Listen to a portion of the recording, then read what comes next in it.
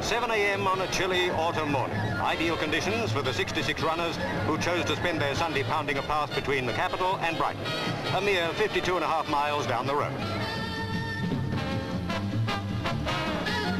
The distance shortened and the thirst of the lonely long-distance runners grew. Still, they'd come more than halfway in this grueling annual event organised by the Road Runners Club.